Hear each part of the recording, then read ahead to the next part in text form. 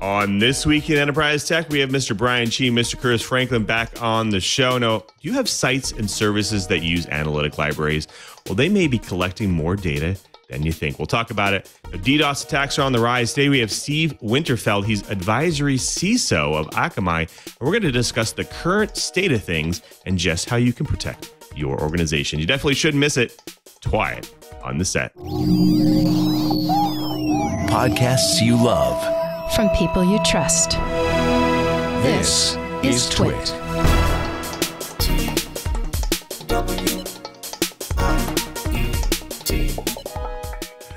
This is TWiT, This Week in Enterprise Tech, episode 531, recorded February 17th, 2023. How Akamai are you about DDoS? This episode of This Week in Enterprise Tech is brought to you by Cisco, orchestrated by the experts at CDW. When you need to get more out of your technology, Cisco makes hybrid work possible. CDW makes it powerful. Learn more at cdw.com/Cisco. And by Thanks Canary. Detect attackers on your network while avoiding irritating false alarms.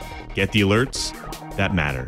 10% off and a 60-day money-back guarantee. Go to canary.tools/twit. Enter the code TWiT in the How to Hear About Us box. And by ACI Learning. Tech is one industry where opportunities outpace growth, especially in cybersecurity. 1/3 of information security jobs require a cybersecurity certification. To maintain your competitive edge across audit, IT, and cybersecurity readiness, visit go.acilearning.com/twit.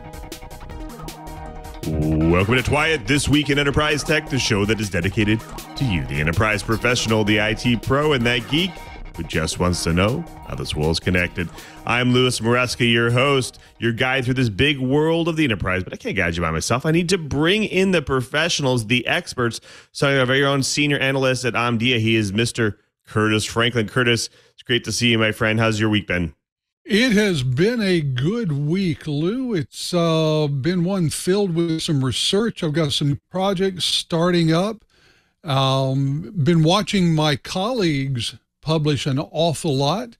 And it is amazing how full our dance cards are getting for the RSA conference. RSA is coming up, and I'm just trying to keep my meeting count down to double digits per day. If I can do that, I'm going to call it a successful conference. And do you act like the airlines you double book just in case? I wish. It is the sort of thing where the hard part is actually keeping plenty of time between meetings, because it is astounding how often you'll get companies that say, oh, well, we're not in the convention center, but we're in a hotel that's very close. Very close is one of those terms that varies in meaning depending on exactly who you're talking to. Right. So I'll definitely have my hiking boots on when I'm at RSA. Indeed. Well, it's great to have you here, Curtis. Thanks for being here. Well, we also have to welcome back our very own NECT architect at Sky Fiber, and he's our favorite network guy. He is Mr. Brian Chee. Cheebert, how's everything going on your side? How's the fairgrounds treating you? We're having a lot of fun. We're running a whole bunch of cable, trying to get ready. The loadout for the fair actually starts this next weekend. And so lots and lots of rides, all kinds of things. It's like any big state fair for a large city. But this is going to be one of the first times I'm doing it from the IT side, trying to get a bunch of security cameras up and make sure we can kind of keep an eye on what's going on with the folks enjoying the Central Florida Fair. Well, thanks, Cheebert, for being here. We appreciate it. Well, we should get started because we have a lot to talk about here. And if you have sites and services, do you have analytic libraries? Do you use them? Well, they might be collecting more data than you think. We'll talk about some scenarios where that's not so good. DDoS attacks are on the rise. Today we have Steve Winterfeld. He's advisory CISO of Akamai. And we're going to talk about and just discuss the current state of things and just how you can protect yourself. So stick around, lots more to discuss. But before we do, let's go ahead and jump into this week's news blips. We can't have an enterprise week without a leak. According to this Ars Technica article, health information for 1 million patients was stolen using a critical GoAnywhere vulnerability. Now, first, let's talk about what GoAnywhere actually is. It's a managed file transfer service. It's supposed to actually help organizations securely exchange data between their systems and trading partners and customers. Now, in their very definition of their service, it claims to be secure. Well, one of the biggest hospital chains in the U.S. said hackers obtained health information from 1 million patients after exploiting a vulnerability in GoAnywhere. Community Health Systems of Franklin, Tennessee said in a filing with the Securities and Exchange Commission this week that they were attacked and the hackers targeted GoAnywhere. Surprisingly, 2 weeks ago, journalist Brian Krebs said on social media that cybersecurity firm Forta had issued a private advisory to customers warning that the company had recently learned of a zero-day remote code execution exploit and actually targeted GoAnywhere. Now, the vulnerability has since gained the designation CVE 2023-0669, and Forta patched the vulnerability on February 7th. The attack vector of this exploit requires access to the administrator console of the application, which in most cases is only accessible from within a private company network through VPN or by an allowed list IP address. In the case of CHS, the malware used in the attack was an updated version of a family known as TrueBot, which is used by a threat group known as Silence. Now, Silence, in turn, has ties to a group tracked as TA505, and TA505 has ties to a ransomware group called CLOP. Now, the type of attack that can get access is formally called a pre-authentication deserialization issue, with a very high rating for an exploit and attacker value. Now, to exploit the vulnerability, attackers need to either network level access to GoAnywhere's MFT's administration portal, or the ability to target an internal user's browser. Now, first, what they do, and what we always say on this show, is the most effective way to help prevent something like this, especially this type of attack, is patching, right? Because they have a patch there, it's available to update. Definitely go patch your services and update right away. When it's your organization and you're dealing with health data, that should be your prize zero going forward. Always patch things. Now, another thing you can do is ensure that network level access to the administrator port is restricted to the least number of users possible, and remove user browser's access to the vulnerable endpoint in the web.xml file. In fact, maybe even wall garden the entire system going forward. Well, just in case you still don't believe that malware is the constant battle of wits and technology between attackers and defenders, I give you this. 1 week after CISA released a recovery script for ransomware targeting VMware ESXi virtual machines, a modified version of the malware is already in circulation that renders the decryptor script useless. According to CISA and the FBI, around 3,800 servers across the globe have already fallen victim to the ransomware, which is known as ESXi ARGS. Researchers at Malwarebytes say that previous versions of the malware would skip large blocks of storage in its encryption run, encrypting smaller files and encrypting enough of the larger files to make it effective. The new variant only skips small blocks of storage in these big files, typically 1 meg on, 1 meg off pattern. Files smaller than 128 megs, well, they're still fully encrypted. Well, with all this, how can you tell if you're hit whether you've been hit with the older version of ESXi ARGS that does have a decryptor script, or the newer version that leaves you really vulnerable? Well, if the ransomware note directs you to contact the threat actor via the TOX encrypted messenger, you've been hit by the latest and, well, not exactly greatest version.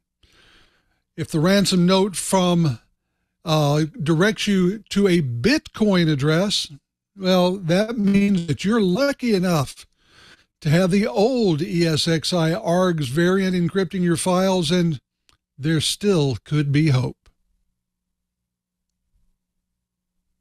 Right. So this was one of those great stories about how, journalism got involved and helped out someone. Well, Matthew Hillier can't get Comcast service at his home in Arvada, Colorado. But that didn't stop Comcast from claiming it serves its house when it submitted data to the Federal Communications Commission's new broadband map. Well, Comcast eventually admitted to the FCC that it didn't serve the address, but only after Ars Technica got involved. And thank you, Ars Technica, for this great story. Comcast will have to correct its submission for Hillier's house, and a bigger correction might be needed because it appears Comcast doesn't serve dozens of other nearby homes that it claimed as part of its coverage area. Well, okay, so I've actually helped other friends on this particular issue and have gotten varied excuses like, oh, the GPS accuracy varies and that caused your friend to be listed when in actuality you can't offer a service at their location. Another interesting thing I learned as my partner and I were firing up a wireless internet service provider in Honolulu was that the big players won't even consider running fiber to a building or neighborhood unless a minimum of 40 potential customers exist in that location.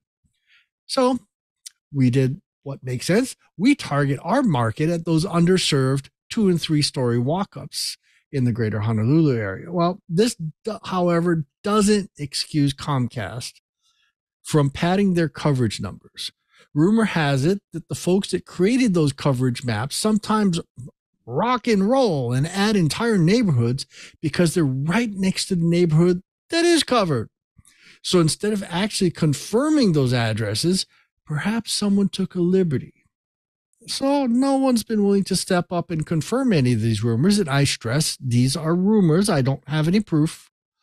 So that's all they are, rumors. However, as more and more of these types of cases arise, one must wonder, who's taking those shortcuts? We have another breach to share this week. Now, according to this TechCrunch article, Atlassian and Envoy are at each other's throat trying to point the finger blame on their most recent breach. A hacking group known as SiegeSec leaked data on Telegram this week that it claimed it had stolen from Atlassian. Now, this data includes the names, email addresses, work departments, and phone numbers of approximately 13,200 Atlassian employees, along with floor plans of Atlassian headquarters. Now, Atlassian was quick to point the finger of the blame for the breach at Envoy, which the Sydney headquartered company uses to actually organize its office spaces. Now, in a statement from Atlassian, they, quote, learned that data from Envoy, a third-party app that Atlassian uses to coordinate in-office resources, was compromised and published. However, no Atlassian customer data was exposed.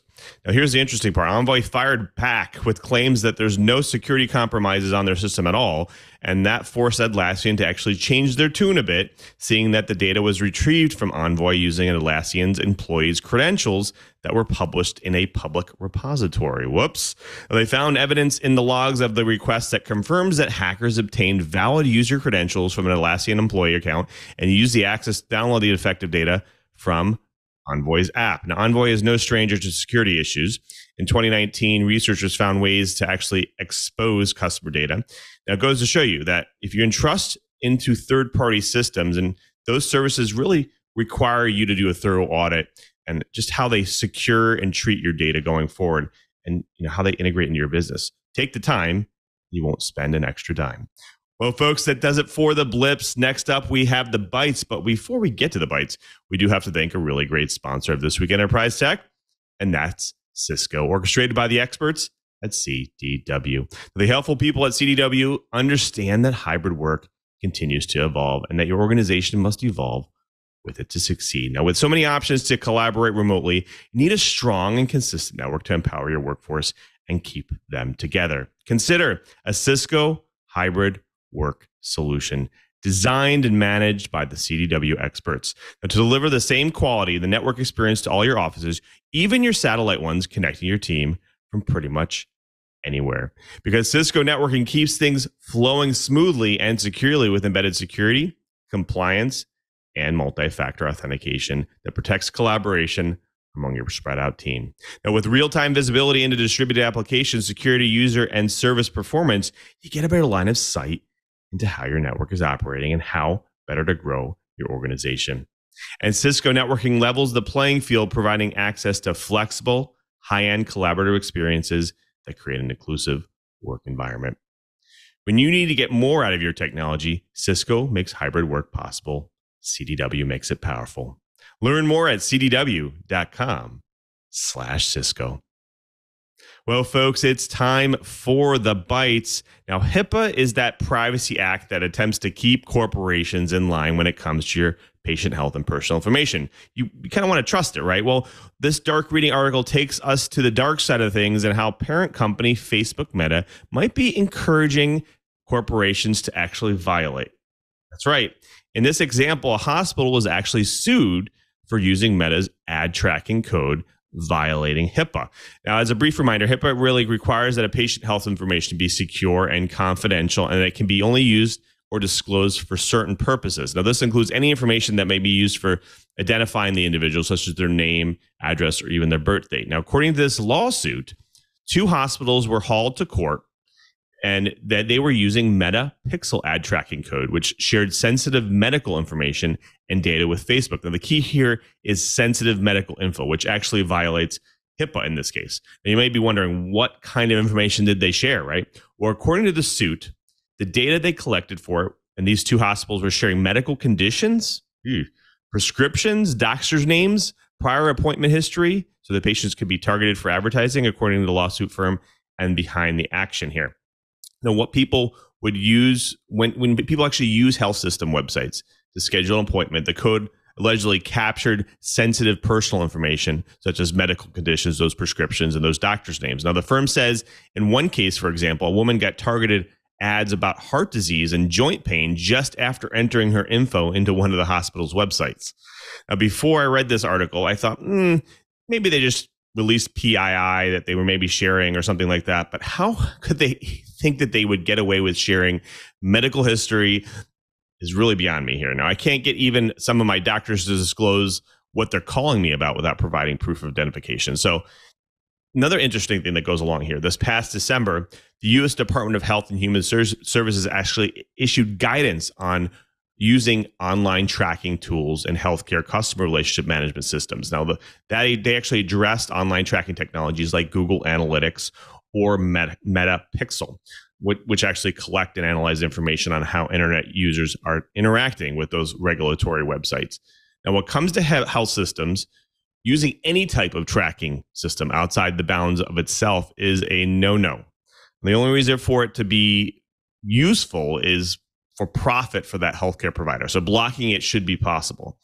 Now, obviously, this isn't the first time Meta has been held accountable for collecting detailed information like this. Meta actually been fined 390 million euros just recently by European Union regulators in a major decision, that violation of EU's General Data Protection Regulation. So this is a very interesting case of, well, should the organizations even be using this type of analytics library? I'm going to bring my co-host back in because, obviously HIPAA is one of those things. It's pretty easy to understand. Don't share any information.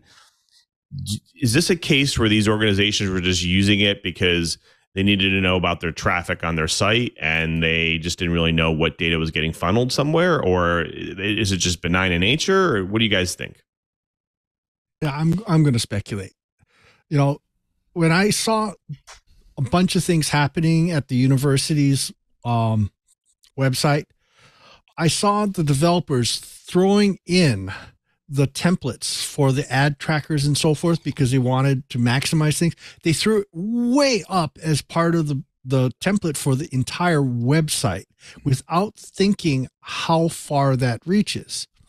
So we actually went in and said, excuse me, are we really supposed to be tracking all this stuff? And in our case, we caught it before the website went live. But in our test cases, some test SSNs made it into the system. It's like, no, that's bad. That's a big FERPA violation. So I can see this happening, especially when you've got a development team developing a system and they're understaffed and rushed. So I call this the rock and roll factor. Just throw it up as high as you can, make it as global as you can so that we can get in and get to the meat of the problem. And sometimes it goes too far. Agreed. Well, Lou, I think that this is a great way to discuss the difference between privacy and security. You know, we often think that privacy violations only happen when there's some sort of breach of the system. You know, guys in dark hoodies are breaking in and stealing private information to sell on the black market. That didn't happen here. I am sure that the patient's information was transmitted very securely to people who should never have been seeing it. It was not a security violation, but it was a massive privacy violation. The weird thing is, I know when I was, for example, working on a grant proposal around a hospital at the University of Florida, I was never anywhere near patient information. But because I was working with the hospital, I had to go through HIPAA training. I, somewhere in my files, still have a HIPAA certificate suitable for framing. Everyone who works in and around health organizations should have training on what HIPAA means and what it means to their job. The fact that someone thought that advertising dollars overweighed the consideration of patient privacy means that there was a dramatic management breakdown at this organization. And, you know, it's not simple. If you're not a healthcare provider, and that means hands-on healthcare provider, or you're not an insurance company paying them, you don't need any personal health information unless that patient has given you explicit written permission to have it. And we know that not everyone who went to that website gave that explicit written permission. So this is just a horrible story, and I can only hope that it will be a true cautionary tale for other IT professionals working in healthcare. It's a great point. I do want to point out, I mean, a lot of organizations, and I think it goes back to something that Chee said, is a lot of organizations should be taking catalog of the libraries that they're depending on, and those that are, of course, bundled with their dependencies as they deploy their services. And so this type of thing should be reviewed on a regular basis. It should be reviewed by security people. It should be reviewed in compliance scenarios. And I think this is a perfect example of these two places not doing that. These are cases where when you're building an application, obviously this application is built and it's deployed, and there's some kind of DevOps related to it. There should be tools in place to let you know when you're doing something that's not compliant. And I think, just like Curtis said, these organizations need to pay attention more to these types of things going forward. Chee, I want to ask you a quick question. When in the case of the university, obviously this is probably maybe a bunch of students building this thing, but in the case of a maybe health organization like this is probably a corporation that maybe they paid to actually build. Shouldn't they be held accountable for this rather than Well, the DevOps professionals are supposed to know what their tools do and the scope of their tools. Right. Sometimes, but I'll go back to the FERPA violation. We actually had another one where a professor, he posted a spreadsheet basically up on a website with the students' grades. Well, that would be fine as long as you obscure the name, full names and things like that. Bozo put in social security numbers. It's like, no, you had the training, about FERPA. He goes and posts it and then heads off to Switzerland to go back home. It's like, idiot. We actually had to take down the entire website. And it was really only exposed for about 2 hours. But sometimes you start getting into bozoitis. People that are trained that just didn't engage brain. It happens. Humans are fallible. Personally, I think, in this case, this hospital might want to consider a few additional checks and balances, maybe have someone outside of the DevOps team review things before it goes public. One of the things I always tried to do was pick up someone that literally wasn't technical to review things before we went from draft to public. Just because sometimes it's hard to see the forest from the trees. Anyway, that's enough of a rant. Humans make mistakes. Humans need to do better. And in the case of HIPAA, someone's going to hold their feet to the fire in the future, and they're going to need to do a lot of retraining, I think. In this particular case, I mean, this is a huge lawsuit. These organizations are going to be hit with a class action suit that's going to probably force them as a forcing function to change all of their policies and their process. I guarantee that. Now, let's just hope, if we speculate a little bit about this, let's just hope it's not some front end developer that was trying to get the best of those organizations, trying to make some money off of the amount of traffic that was hitting those organizations. Because I can't imagine, Curtis, I want to throw this to you because I can't imagine a health organization needing some kind of ad tracking tool. Like, why do you need ads on a health site or service? Well, there are a couple of reasons you would need them. One is for your own ads, for your own in-house ads, but that's obviously not what's going on here. Healthcare organizations tend to, let's remember, most of them today are for-profit institutions. And therefore, they would get a commission or an actual ad placement payment for every ad they serve. And like most online ads today, it's not based just on how many eyeballs see it, but on what the response rate is.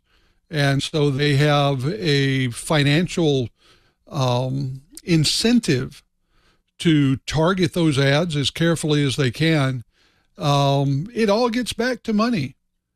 And ultimately, someone somewhere deciding that the money that came in from the advertising could more than pay for any fine that occurred if there was a problem.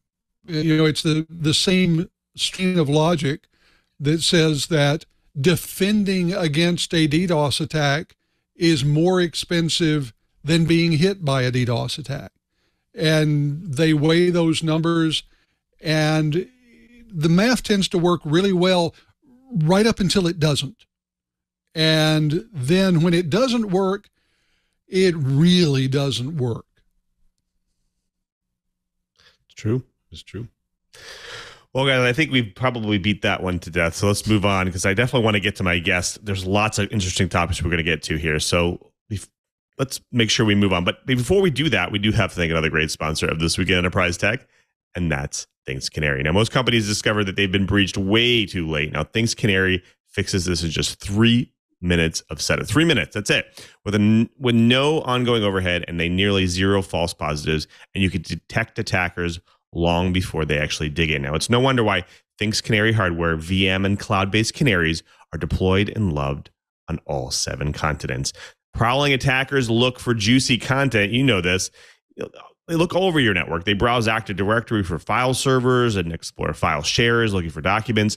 They try default passwords against network devices and web services, and scan for open services across your network. Now, when they encounter a Things Canary, the services on offer are designed to solicit further investigation. That's right. At which point they actually betray themselves, and your canary notifies you of the incident. Order, configure, and deploy your canaries throughout your network. These can be hardware or virtual or cloud-based birds. Make them Windows file servers.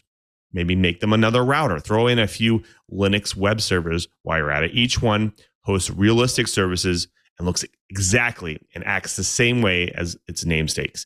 Now, when you actually sit back and you wait, your Things Canaries run silently in the background, waiting for intruders, constantly reporting in and providing an up-to-minute report on their status.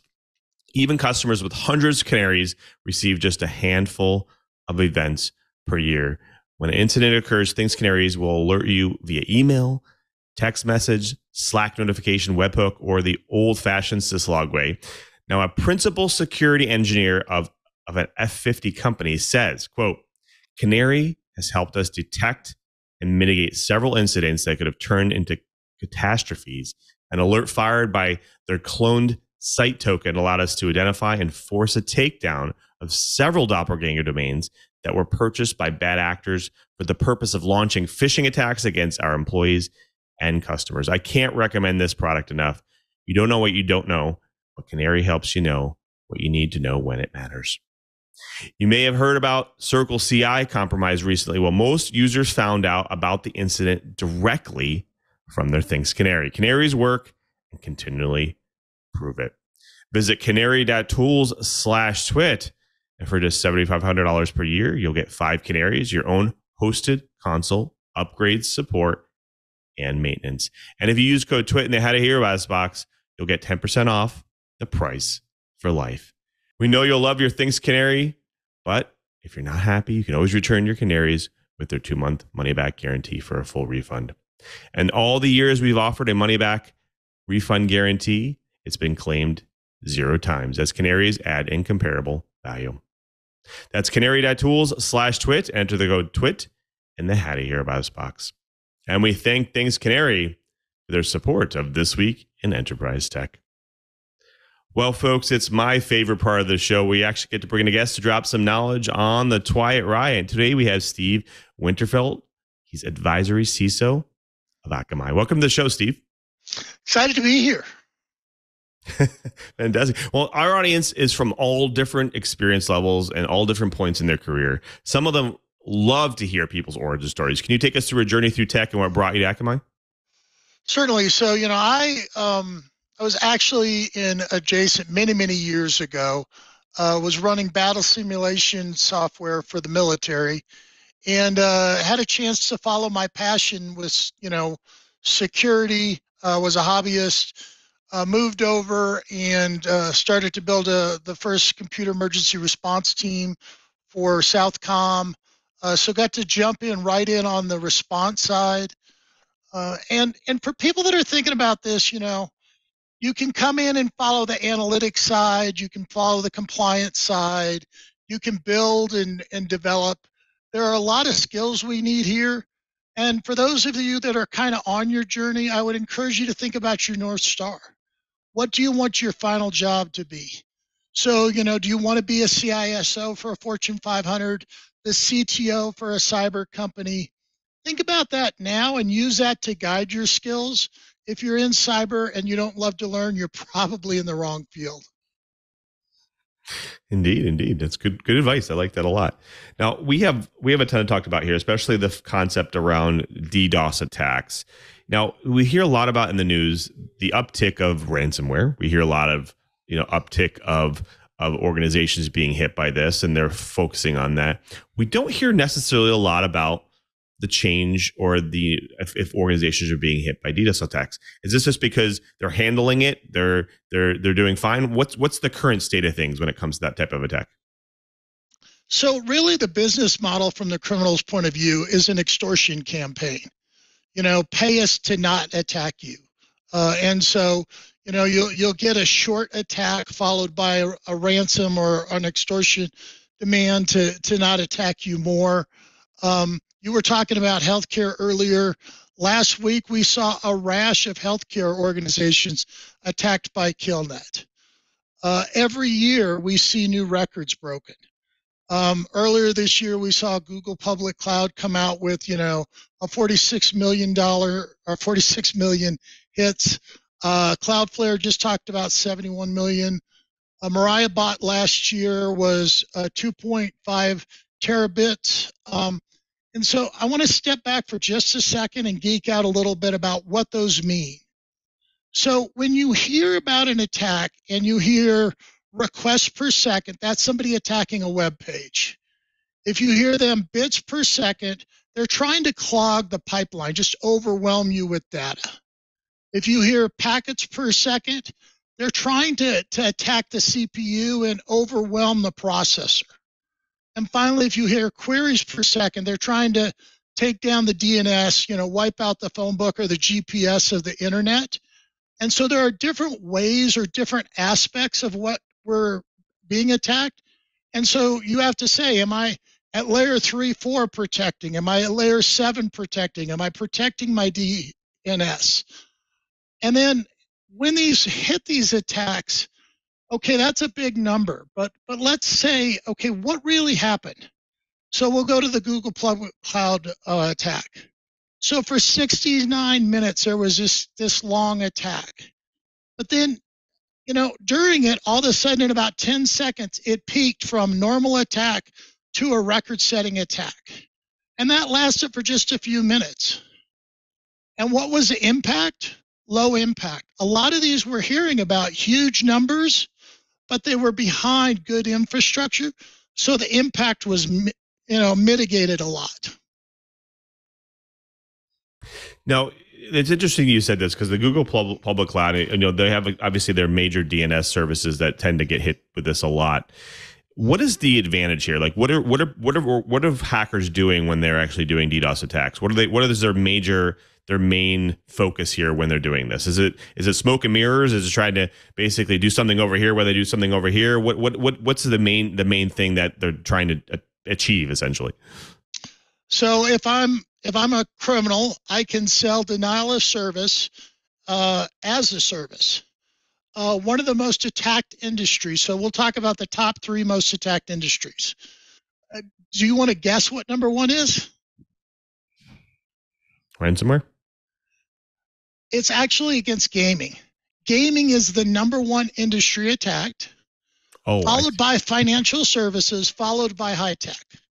So when you think about who's being attacked, gaming is, those booter services.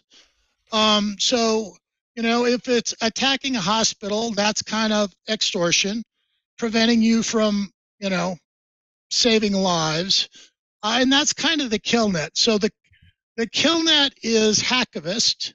So they're not necessarily financially motivated. They're tied into Russia and they have a political agenda. So countries supporting Ukraine, then they're going to go against them.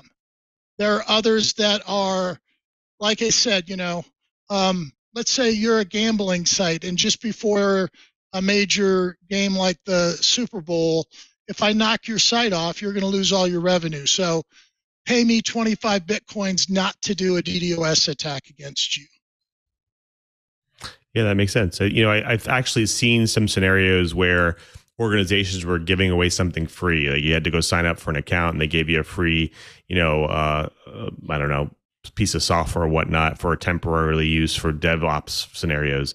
And I've seen scenarios where, they'll go and create some kind of botnet that DDoS attacks their service to kind of like have them go focus on that while they go and create a bunch of, nefarious accounts in this kind of free phases. And then they stop their DDoS attack and they now have all these nefarious accounts that weren't being watched because as the organization went and focused on the DDoS attack. So it seems to me that sometimes the attack itself is a direct, essentially directed at a particular service to take it down. In this case, like you said, to gain some capital on it. But in some cases, it's, hey, I'm going to do it over here to make you, spend a bunch of time trying to stop it while we go do something over here. Do you think that, is there a specific trend that you're seeing when it comes to those types? Is it all types that you're seeing kind of trending, or is it particularly ones that are focused on making money? So I will say there's 2 kind of attacks that are adjacent attacks. The one is attack as a distraction, which is what you were talking about. The other is attack to overwhelm my logs. So if you just overwrite my security logs because I have so much DDoS information, that makes it really hard for me to do an investigation as well. So I've seen both of those methods used on the aggressor side. We have a really broad blend here. Like I said, we have the hacktivist with one motivation, and they're having a big impact, going after hospitals, going after airports. You have others that are almost proof of concepts where you see a large attack, but there was no extortion. We see a number that we think are part of an integrated attack. And now that this is, you can go rent this as a service, I think that offers even more business models as the criminals try to go out there. So more complexity, bigger attacks, and more diversity and purpose. So, as we see, obviously, as a service is creating a big problem, because now it's bringing kind of that down, the barrier of entry down to much lower layer, so people can just go and pay somebody to go and do what they need to do. But I'm curious, as we see more and more organizations get hit by this, some of them believe that all they need to do is make sure that they can scale really well, that their service is elastic, and they won't be hit that hard by a DDoS attack. Is that a fallacy? Does that mean that they're not really paying attention to the real problem? So I guess part of this goes back to your business model. I've seen people that really protect their websites, and then they'll get hit with the DDoS on their infrastructure side, and now their employees, all their remote workers, can't get in. Or they'll really protect their website and their workers, but not their DNS. And so then you take down their DNS. So I think part of this goes back to, looking at your overall security model and where you can accept risk. And ultimately, and this is true just about every security control you have, is your current security control keeping up with the latest volumetric attack? So then, are your security playbooks designed to go fast enough? We just said it went from a low attack to a record-setting attack in 10 seconds. So are you designed to be responsive inside, because if you have elastic bandwidth that takes 2 minutes, then you're offline for at least 2 minutes. And if that's an acceptable business model, that's great. And so a lot of this comes back down to getting into the specifics. But really, you got to exercise these. You got to have playbooks. And then, so many of us have this matrix security control. Is your ISP doing it? Is somebody like Akamai? We provide that service. Are we doing it for you? Are you using some cloud native capability? And as you do all this, that's a shared relationship. So, if there's a human in the loop, how are you making sure that goes at the speed you need to go to? Does that all make sense? Absolutely. Now, we like to talk about the obligatory mid-sized business that does have those shared relationships. They maybe attempted themselves at a security playbook, but they are, obviously looking for some way to protect themselves from this type of attack, both remote workers as well as access to their services, maybe their web applications. Is there something they should be looking for? You mentioned Akamai doing some things here. Is there something that they should be looking for that's definitely helpful? They can go and purchase some service to help here, or some kind of software, that kind of thing? So there are certain functions that, as a CISO, that I'm like, okay, the things I do every day. So every day I'm fighting a phishing email. So I can keep that in-house, and I've got the skill sets to do for it. There are other things that I don't do that often. How often do I need a forensic investigator? How often do I need, somebody who can go fight a DDoS attack if I only get a couple of those a year? And so those are areas where I kind of say, where do I want to go to a managed provider, and where do I want to keep it, an internal playbook or internal skill set? And then finally, where are the skill sets in demand? Things like threat hunters. Talent is incredibly hard to get. So do I want to bring in threat hunters? And I'm going down a rabbit hole, but you see what I'm talking about here. And so something like DDoS, I tend to think a great opportunity to put it under a managed provider. And again, there are so many, if you're a small group with an ISP, your ISP probably has some capability. If you're a startup in a cloud environment and you're completely cloud native, and I'm so jealous that you don't have any tech debt and I don't even want to talk to you, but if you're in that kind of an environment, then, maybe you just go with that cloud native. And as you get larger, you start to worry about, vendor lock-in, but that's a different problem for a later day. Right. All good suggestions. Well, I do want to bring my co-host back in, but before we do have to thank another great sponsor of This Week in Enterprise Tech, and that's ACI Learning. Now, for the last decade, our partners at IT Pro have brought you engaging and entertaining IT training to level up your career or organization. Now, IT Pro is part of ACI Learning. Now, with IT Pro, ACI Learning is expanding its reach and production capabilities, offering you the content and learning mode you need at any stage in your development. Whether you're at the beginning of your career or looking to move up in your sector, ACI Learning is here to support your growth, not only in IT, but cybersecurity and audit readiness.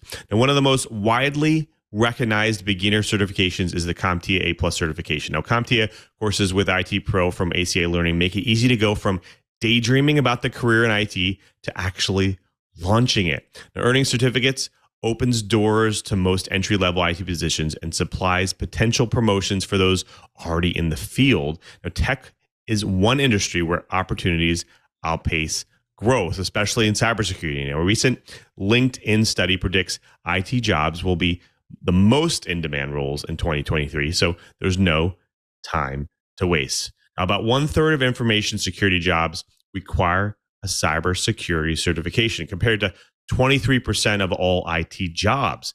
Now, while organizations are hungry for cybersecurity talent, the cyber skills gap grows bigger each day. We just talked about that. Now, the average of salary for cybersecurity specialists is about $116,000. ACI Learning's information security analyst and cybersecurity specialist programs can actually help you get certified. Now, in 2022, the global cybersecurity workforce gap increased by 26.2% compared to 2021. Now, ACI Learning offers multiple cybersecurity training programs that can prepare you to enter or advance within this exciting industry. Now, the most popular cybersecurity certifications offered are CISSP, EC Council Certified Ethical Hacker, Certified Network Defender, Cybersecurity Audit School, and Cybersecurity Frameworks. Now, where and how you learn really matters. ACI Learning offers fully customizable training for all types of learners, whether preferred in person, on demand, or remote. Take learning beyond the classroom. Explore everything ACI Learning has to offer with IT Pro, Audit Pro, including enterprise solutions, webinars, and the Skeptical Audit podcast, practice labs, learning hubs, and the partnership program. Tech is one industry where opportunities outpace growth, especially in cybersecurity. 1/3 of information security jobs require a cybersecurity certification. To maintain your competitive edge across audit, IT, and cybersecurity readiness, visit go.acilearning.com/twit. That's go.acilearning.com/twit. Don't forget to use our special code TWIT30 to get 30% off a standard or premium individual IT Pro membership. And we thank ACI Learning for their support of This Week in Enterprise Tech. Well, folks, we've been talking to Steve Winterfeld. He's the advisory CISO of Akamai. We've talked a lot about DDoS attacks here. Now, have I been saying this wrong? Is it actually DDoS attacks, or am I okay saying DDoS? Please help me. I think most people are saying DDoS. Okay. And that kind of goes back to CISO versus CISO. Yeah. It's. I thought for years I was saying that wrong. Yeah. Thank you. Appreciate that. Well, I do want to bring these guys back in because they are a lot more experienced in networking stuff than I am. So, Chubert, I want to throw this to you first. Actually, I want to ask a question that I got hit with by a salesperson trying to sell me a rack or a portion of a rack in one of those new super colos where they have so many pieces of fiber coming in and so many providers that the salesman said, oh, we might as well have an infinity sign, saying that's how much bandwidth we have. Aren't we just moving the target, especially with DDoS? Absolutely, yes. And again, it goes back to, some of that is in the type of attack, and some of that is in the assumption that you can just take over everything with pure bandwidth, but absolutely not a convincing argument. Super cool. Now, you guys sent me this great press release about a report that you're cobbled together called The Evolution of DDoS, Return of the Hacktivists, that was published in February of 2023. Could you tell our listeners a little bit on how they can, get access to that, and also, what kinds of resources are you providing to help people learn about protecting themselves? Absolutely. So I want to be very clear that was a joint effort. The financial services ISAC and Akamai got together. And so the financial service ISAC represents all the banks across the world, banks, insurance companies, wealth management, traders. And so we went to, what they're seeing hacking into the banks or attacking the banks, what we're seeing across our platform. And we wanted to collaborate, and we want to say, first of all, what are we seeing for the threat? So you can go educate your leadership on what are the most common things we're seeing on the threat. And these are examples like, since the war in the Ukraine kicked off, we've basically seen, and these are not accurate numbers, but the numbers in Europe and the US, let's say it was 70-30, and they almost flipped in where the DDoS attacks were happening. And so, those kind of trends, then you can go back and talk to your leadership about, if you're in Europe, you can go back and say, hey, listen, we need to relook at our risk posture.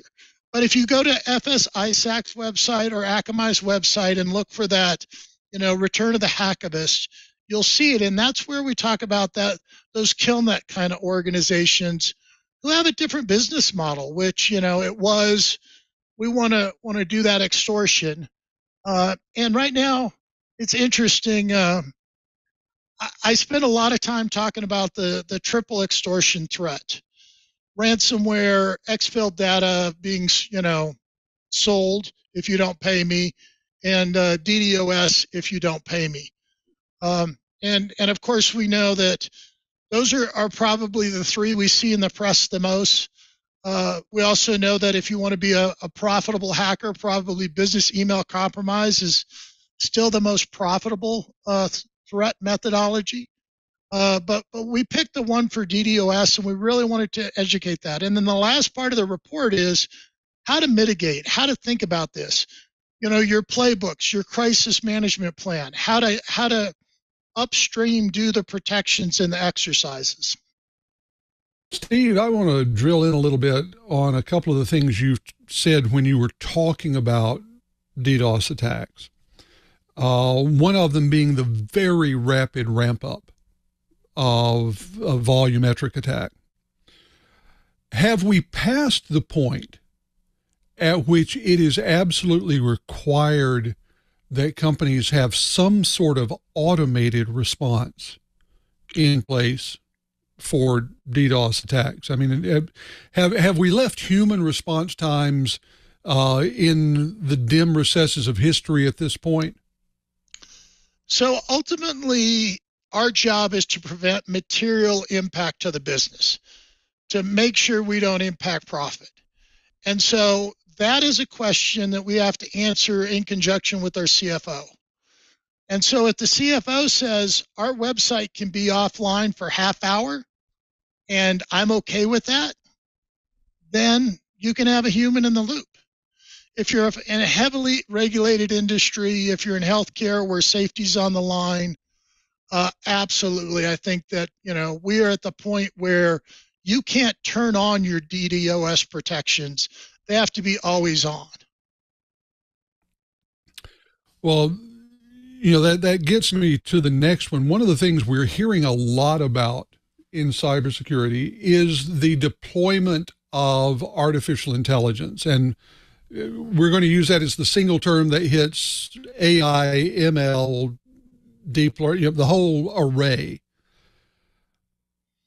To what extent do you see machine intelligence being useful as a technology in response to things like DDoS attacks, which for some organizations can be very sharp and transient, just long enough to keep them from accepting orders at the opening of a big sale or something like that? So a lot of this goes, I think, back to what environment we're in, and so I think ML is an appropriate for your layer 7 attacks, your requests per second, where you're trying to interpret, is this authentic traffic? There's more likely to mimic, it's not a UDP flood or a SYN flood. It's something, more interesting. The complexity of the attack has changed. So in 2010, 90% of the attack methodology were from 5 techniques. Now, those 5 techniques represent just over half of the attacks. So half of the attacks are this matrix of these different techniques. And so for you to have something to recognize which is an attack, which I should black hole, which I should allow through, I think that is becoming more and more necessary. Well, you partially answered my next question with what you just said, but I'd like to get a little more, because when people think of DDoS attacks, they tend to think of a purely packet flood, something that chokes a network pipe. But, there can be things that do, in fact, choke a network pipe. They can be connection floods. There can be, ARP floods. There can be things that try to choke out your server with service requests rather than network. Are there patterns, or, as you said, are attackers now using all of these in combination to really attack an organization in full? So we have a range. We were talking earlier about some of our employees can do things that challenge us, make decisions that, just that momentary lapse in judgment. And so again, I've got a case of a very sophisticated hacker coming after one of our European customers for an extended period, weeks, multiple times, and a very iterative, sophisticated battle, trying a technique, coming back, trying a different technique. And so that's one end of the spectrum. And then I've got, somebody go rent a botnet and throw junk on the wall at the other end. And so it really is that spectrum of things out there. And then every day we wake up and then what did somebody invent? So IoT is really the bane of our existence. So IoT is providing so much of this to attack with. And then you get somebody come up with the phone home DDoS reflection attack, where it's, billion to one, like 4 billion to 1. You got the middle bot reflection. And so there's this brand new technique, which I don't want to call it a 0-day, but at a layman's term, almost a 0-day technique that is changing the paradigms of what we're dealing with. So, yeah, it is that constant battle. Steve, it's amazing how time flies when you're having fun. Lots of great stuff here. Thank you so much for being here. Unfortunately, we're running a little low on time, so I want to give you the chance to tell the folks at home where they can learn more about Akamai and all the wealth of services they have to offer. Yeah, I would encourage people to come to Akamai, look up our security blogs. We've got some great features in there. Come download the report, The Evolution of DDoS, The Rise of the Hacktivist, and feel free to reach out and look at any of our capabilities. Thank you. Thanks again, Steve. Well, folks, you've done it again. You sat through another hour of the best dang enterprise and IT podcast in the universe. So definitely tune your podcatcher to TWiT. I want to thank everyone who makes this show possible, especially to my amazing co-host right here. Starting with Mr. Brian Chee. Cheebert, what's going on for you in the coming week? Where can people find you? Well, actually,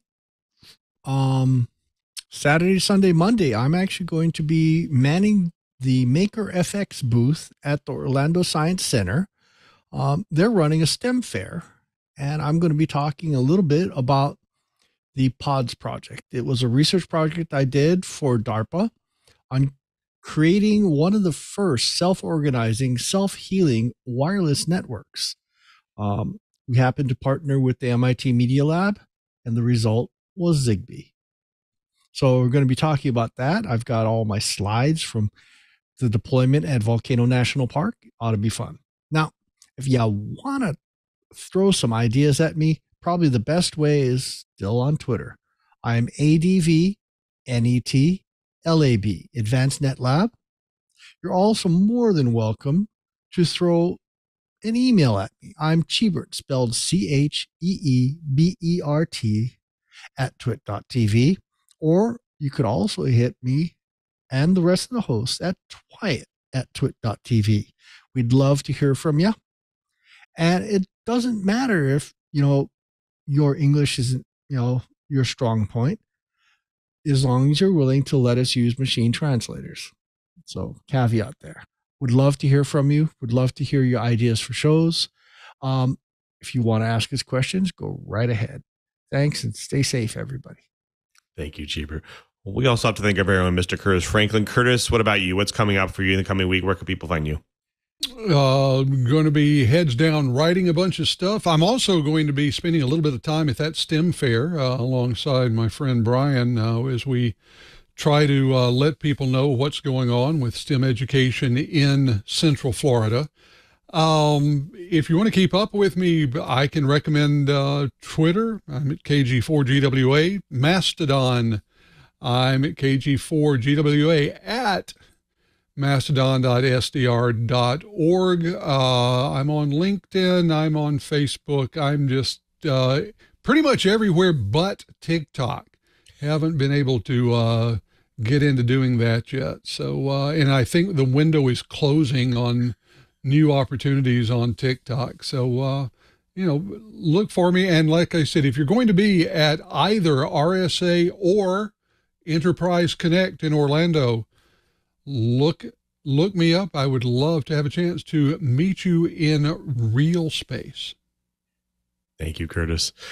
Well, folks, we also have to thank you as well. You're the person who drops in each and every week to get your enterprise goodness. And we want to make it easy for you to watch and listen and catch up on your enterprise and IT news. So go to our show page right now, twit.tv/TWiT. There you'll find all the amazing back episodes, the show notes, the co-host information, of course, the guest information, and also the links of the stories that we do during the show. But more importantly, you'll get those helpful subscribe and download links. Support the show by getting your audio version or your video version of your choice and listen on any one of your devices or any one of your podcast applications, because we're on all of them. So definitely subscribe and support the show.